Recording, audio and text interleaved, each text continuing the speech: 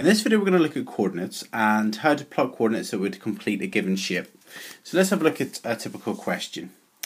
So here's a typical question. It says two sides of a parallelogram are drawn in the grid below. So we have got two sides of the parallelogram, A and B. And let's then have a look at the question. So the first part of the question is, what is the write down the coordinate of A? So A is here. Remember, it's 3 along the corridor, 4 up the stairs, or 3 across the x-axis, 4 up the y-axis. So it would be 3, 4. What's the coordinate for C? So let's have a look at C. C is -1 across and 1 up. So it would be -1 and 1. It then says draw two more lines to complete the parallelogram ABCD. So remember, for parallelogram, the opposite lines are the same length, or the parallel, so the same length but also the same direction. Alright, so this BC is 1, 2, 3, 4, 5 across. So we're going to draw a line up here which is 5 across.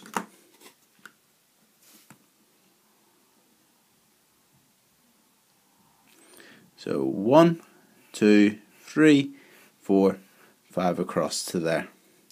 So that there is the point D. Okay, let's just double check. To get from A to B, you would go across 1 and down 3. So to get from D to C, then you go across 1 and down 3. So there is the other line from here to here, which would complete the parallelogram, like so. And the question says, draw 2 more lines to complete the parallelogram. So we've done that bit. It says, write down the coordinate of D. So the coordinate of D is -2 across, 4 up. So it would be -2, 4. Okay, so that's a typical exam question, how to use coordinates to complete shapes. Let's have a look at a slightly trickier one. So here's our second exam question. It says, write down the coordinates of A, B, C. So I've done that already. So A is 2, 1, 2 across, 1 up. B is 6, 3, 6 across, 3 up. And C is 4, 7, 4 across and 7 up. The second part of the question, in the second part of the question it says, plot D so that ABCD is a square. So we've got ABC, and we need D. Now looking at it, D's going to have to be over here somewhere. And let's just see where it's going to have to be.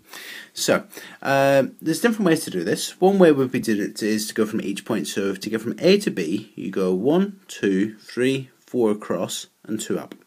To go from B to C, you go 4 up, 2 across, and then to get from C to D, you'd then go 4 across and 2 down. So it'd be up here somewhere. Okay. Another way to do it would be to draw the sides, so connect up the sides, and then keep your ruler parallel. So I'll do it this way to begin with, or this way as well. So you get your ruler, draw up connect the sides. So connect A to B. Connect B to C. Okay, so it's going to have to be this length, so it's going to have to be just under 5 centimeters, and it's going to have to be parallel. So if we move our ruler across to here,